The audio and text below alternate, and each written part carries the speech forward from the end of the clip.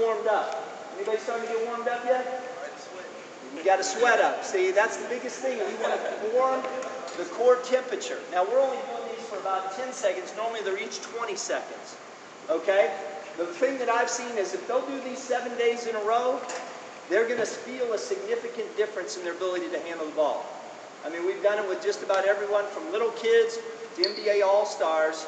I've done this stuff with everyone from Kobe Bryant to little third graders, and just about everybody that they'll push themselves, they'll feel a difference in 7 times if they really push it. So here we go. This one now we're going to change hands. We're keeping one basketball high, snapping across, keep trying to get the ball outside the knee. So I'm just handing this one off. So every time it comes to the right, 1, 2, 3.